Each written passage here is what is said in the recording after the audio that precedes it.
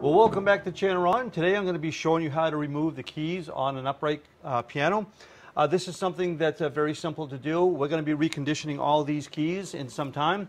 We'll be doing them one at a time, so I want to just show you how simple it is to remove the keys. So let's go ahead and get started. Okay, so first thing what we need to do is we need to put the top up, and you may find that yours may open a little bit differently, but we need to kind of access this area first.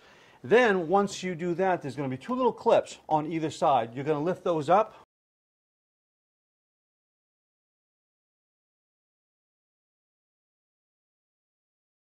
Once you've done that, just kind of wiggle that a little bit, and you should be able to pull the whole face of that piano right off. Okay, now that that's all done, you're going to have the top piece where your sheet music sits, and there's going to be two flathead screws, one here and one here. So just take a regular screwdriver and remove those.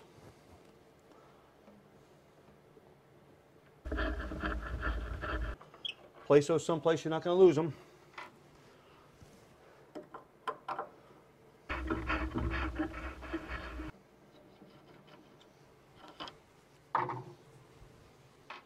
And you should be able to just go ahead and grab that, wiggle it just a little bit. It should pull right out of there.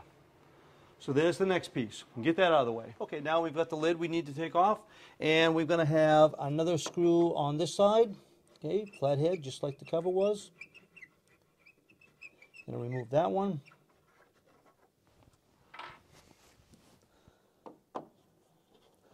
This one.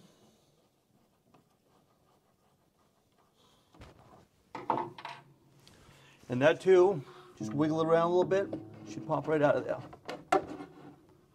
Just like that. Kind of neat to see this all in operation here. I kind of like it better this way than the other way. But anyways, so once you get the tops and the covers and everything all taken off, as you can see, there's not a lot to this. Find the key that you're going to be repairing or replacing. We're going to be doing all the key tops on here eventually. So all you need to do is find the key, and you're going to lift up on that ever so slightly. You might find yourself having to tip it ahead just ever so slightly so you don't disturb the hammer or break off any of the parts. And then once you have it, you're good to go. So we can kind of clean this up. I'm going to replace the key top, and then we'll put it back in here after I vacuum this all out. Don't be afraid to take more than one out because they're all numbered as well, and you can kind of confirm that with yours. But they really will only go in one way for the most part. So once you've replaced the new key top, all you have to do is very carefully just kind of set that back down in there like that. And there it is. Good to go.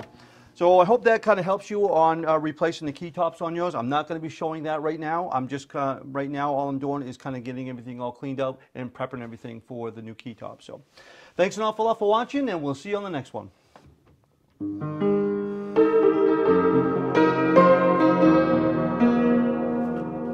I like this.